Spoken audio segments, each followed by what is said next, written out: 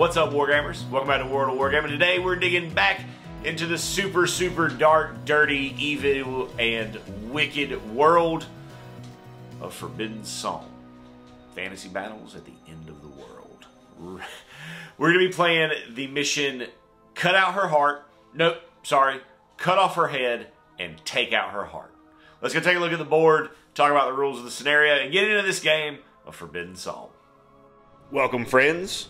This is going to be our board for Cut Off Her Head and Take Out Her Heart.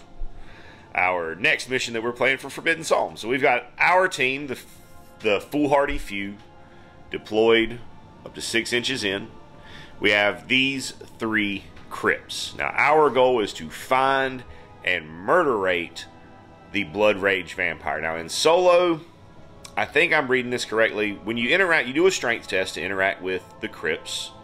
And if you pass, you roll a d6 and there are things that can happen. Now, my understanding is that in solo, there is only one Blood Rage Vampire to deal with. So only one of the crypts can have the vampire. And our goal is to find it, and kicker, we have to get off the board by turn 7.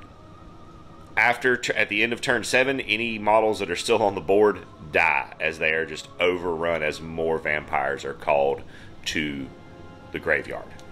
So, let's get into it. So, the majority of my first turn is going to be just trying to get myself into a position. So, Thazak, the Unbuttered, will double move to the door of that crypt.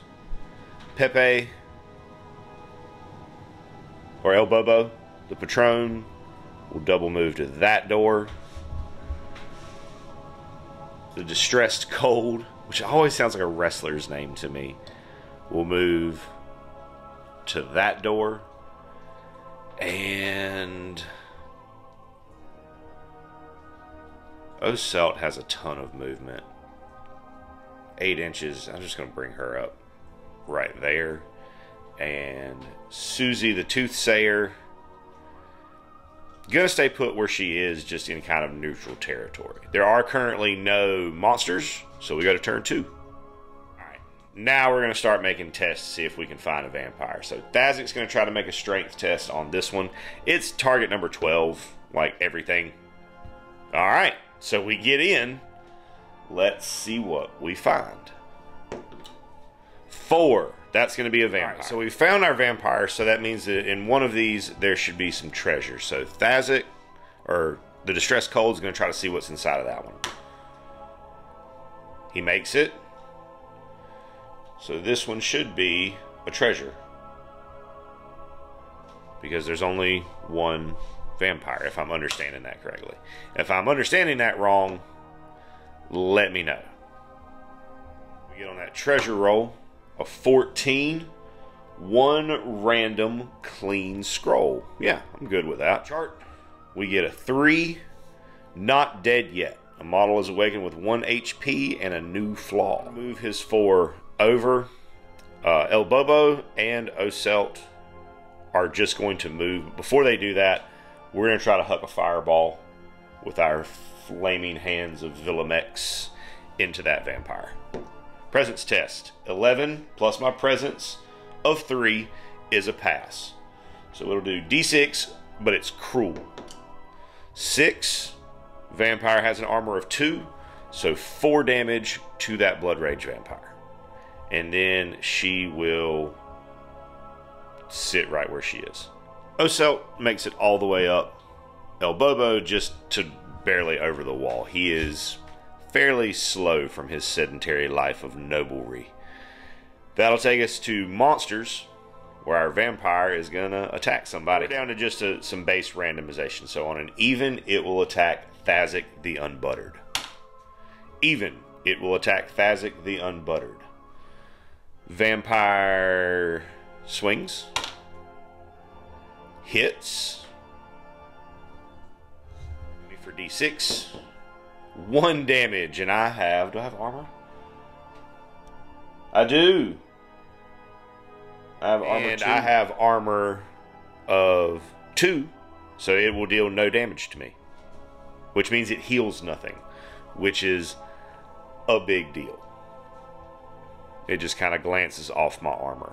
And then we will go to turn 3. Hold on. No, we won't, because I get to strike back, albeit at a -3. Nope. Nope. That definitely fails to hit. Also, minor correction, he's still over here in front of this door, because once you take an action, your activation ends. So he wouldn't have been able to do the door and then move, which is fine. That will then take us to turn 3. So we're going to start with Thazik, who's going to swing. Getting a 3, that's definitely a miss. Vampire will crack back. Getting a 13, which is a hit.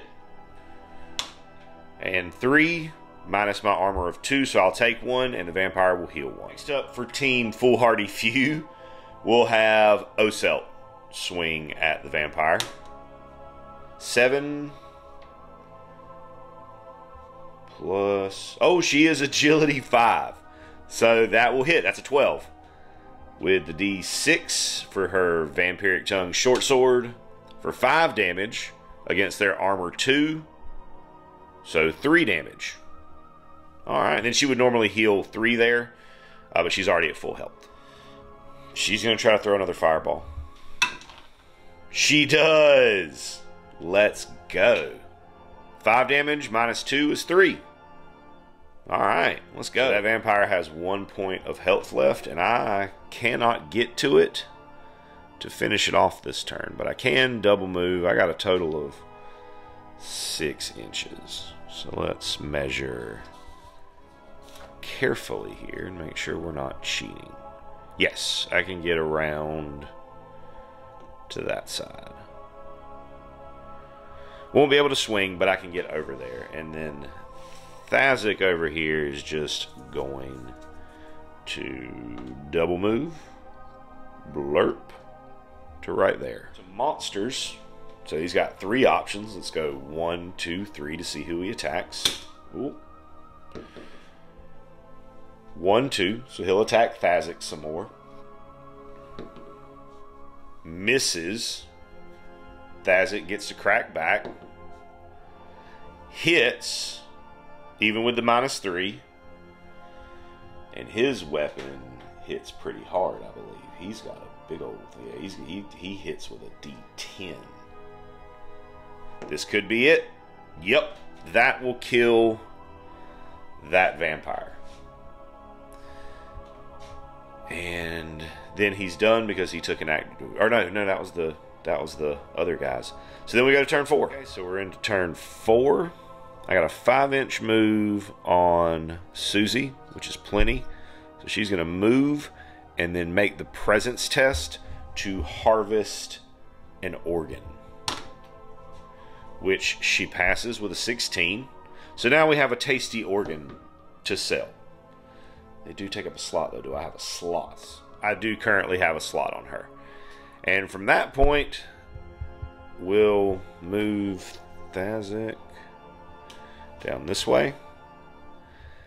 And we're going to hold right there. And then turn 5, everybody will walk off the board. Quick, easy cleanup for our friend Ripix. Now, again, I'm not certain that I'm doing it right as far as the number of vampires that are on the field. I did get some kind of lucky, good rolls there, both for me as well as the vampire. So that could be a contributing factor there. I'm also okay with just a quick game, quick little level up, quick little errand. I'm just not certain that if I have read the scenario correctly and understand the way that was supposed to be set up. So if I'm mistaken, let me know in the comments. But please be kind about it. And for now, we're going to get into some post-game, see what we get for this, and then move on to the next mission. So for that mission, I'm going to net 3 XP, which coupled with the 2 I had left over, will put me at enough to get something. I'm going to buy a point of agility on Thazik the Unbuttered to increase his movement speed a little bit more. He's still really, really slow, and he's one of my heavy hitters, so I want to be able to get him into the party where the good stuff's happening. I'm not going to buy or sell anything. Nothing to worry about there. Money-wise, I will get 10 gold for killing a vampire, 5 gold for selling the organ that I harvested, and then the normal 10 gold that you get for surviving a mission. And we'll go head back to Vriprix, tell him what we've done, and then we'll head out to see what else he's got for us to do. For today, that's going to be it for this game of Forbidden Psalm. Thanks for tuning in, hanging out while we rolled some dice. If you enjoyed what you saw, consider smashing all the buttons. If you want to support us, check us out on Patreon. If you want some cool swag, check out the link to Redbubble. And most importantly, I hope you have an absolutely amazing rest of your day. And as always, I'd like to say a big, huge, from the bottom of my heart, thank you to our patrons who support us and pledge to us over on Patreon. You guys are the absolute best.